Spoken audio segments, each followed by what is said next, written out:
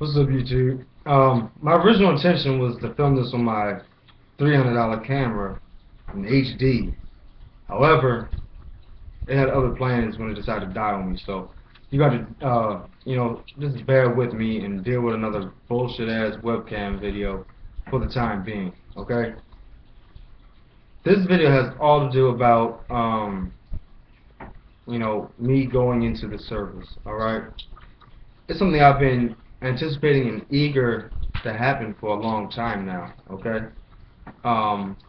But you have to understand that you're on the military's time, especially if you're in a situation like me, whereas you are in ROTC, you're contracted on scholarship, and you made an agreement that if you didn't finish, you'd enlist. Alright? So I understood what I was getting to. I understood the agreement that I was making. I understood the decision that I was making. And as a grown man, it was one of the first real decisions I ever had to make for myself. It was maybe a little far-fetched. I mean, if I had to do it all over again, I would have probably straight out of high school went to the military, okay? Rather than go with the RTC route. I had no idea about officership, or what even ROTC was about. I was in JVOC in high school. I understood the military and enlisted personnel, but I had no idea about the whole officer side of things, okay? At the time, I understood that I had one of two options. I could find a way to stay in school, or I could find a way to get my ass out of school, okay? And the latter was a lot easier than the former, okay? So I decided, hey, I'm gonna bust my ass. I was labeled the whole label of super cadet. I busted my ass, did what I had to do. I got on scholarship, went to field training after my first semester, which is, perfectly reasonable. A lot of people do it, okay? If you got paperwork done and everything, you're fine, you're good to go. I had looked into other aspects of it, such as going to, being in the band. I had played a couple instruments in my life, nothing very well, but I was going to bust my ass and do that too. But at the time, they weren't offering any scholarships, especially in the time frame in which I needed it. Air Force, if I would have got on scholarship, I got on scholarship for that semester, okay? So that money, that semester was going to be paid off, alright? So I went to field training, everything, came back in my junior year, and I was in my first semester of my senior year, and it just started spiraling downhill. I was commuting, getting in accidents, falling asleep on the road. I got in an accident, had to go get the paperwork from it, missed an exam that my professor wasn't going to allow me to make up, so in essence I was going to fail that class. I had to do classes all over the summer to get a position where I'd graduate on time, and then another course, an internship I took wasn't going to be accepted. Even though I was fired from the internship, I was going to use it, okay? And but I was fired from it.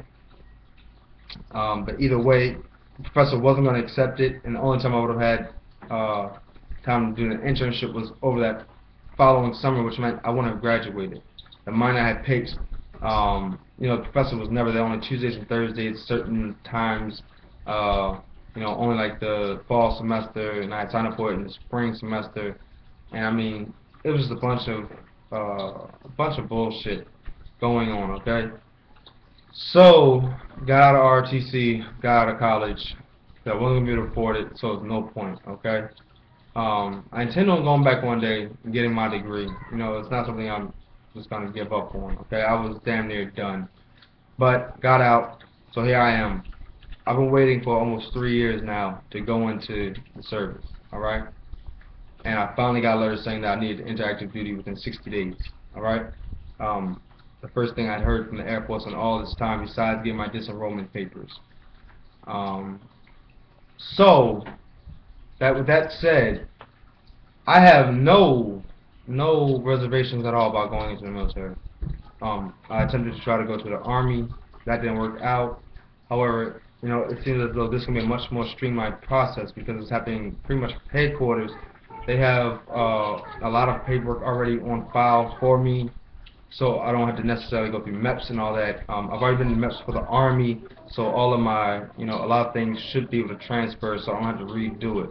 and hopefully that's what's gonna happen, okay? Because who in the hell feels like sitting down MEPS for an eighth time to have to start the whole process all over again? Not me, not I, not for that shit. All right.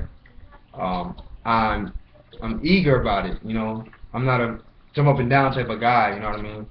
Um, but I am extremely excited. You know, one of the best things that ever happened in my life was on the field training. It helped to inspire myself. It helped me to realize the confidence that I had and the self-assurance that I could have and which I possessed, and it brought some of the best qualities which I have to the forefront. All right, and I'm anticipating that's what BMT is gonna be like. I'm not afraid of people jumping in my face, down in my face. I'm with the field training, and I'm guessing it's gonna be something sort of like that. It's definitely not gonna be. I don't think they're gonna be checking for your decision-making process as much as your adaptability to being told what to do. Okay, that's the big difference, which I'm expecting. Um, I can't wait to go. I spoke to a sergeant from personnel from enlisted sessions, sessions, and she said, she could project me as early as end of July, and that has to do with I have a court date pending on July 3rd from a traffic incident. But once that's all said and done, it's just a matter of picking a time and date in which I ship. I go to a recruiter sometime this week to speak with him to get all the things that they need. Like I have tattoos, okay? This tattoo right here, it sticks out. The numbers stick out right here below, short sleeve blouse. So, they have to okay that and make sure that all the tattoos are okay. But I've already done all of that for the Army.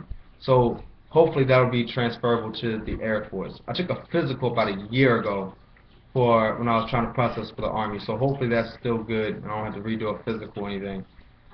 And aside from that, everything should be golden.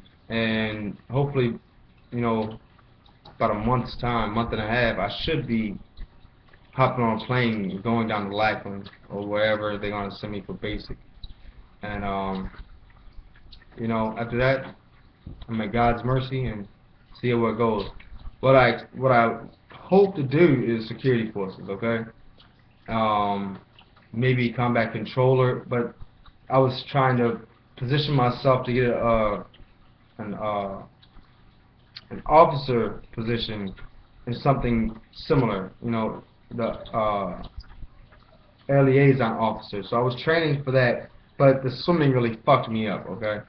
I can swim for recreational purposes and for fun, but as far as getting in a pool and swimming, whether it's a 50-meter pool 10 laps or a 25-meter pool 20 laps, that shit ain't gonna happen. I got a solid lower body, and it seems to want to sink, regardless of whether I'm tightening up my core. When I kick, it does nothing. Okay, and I think I'm just not, very hydrodynamic or whatever it may be. That may be out the window. But security force is what I originally wanted for my AFSC for when I was in ROTC, and that's what I asked for. I didn't get it. I got logistics readiness, which is a desk job, which not my cup of tea. Okay, I've always been interested in police work, and if I can do that in a military capacity, I would love it. All right. So that's my whole take on me going to the military, what I'm expecting, what I'm anticipating, and how I just generally feel about it. I know I may not seem enthusiastic, but I really am. Concerns, I don't really have too many concerns. Okay, so I mean, maybe something will come up along the lines. Concerns I have, well, one concern I have is I got a couple bad teeth, and I'm wondering how they're gonna approach that at basic. I don't know that's what they work on all of it. So we'll see how it goes. Okay. Aside from that, I don't really have too many problems or concerns. So questions, comments, your concerns, let me know. Put them on here. Subscribe like always, and yeah.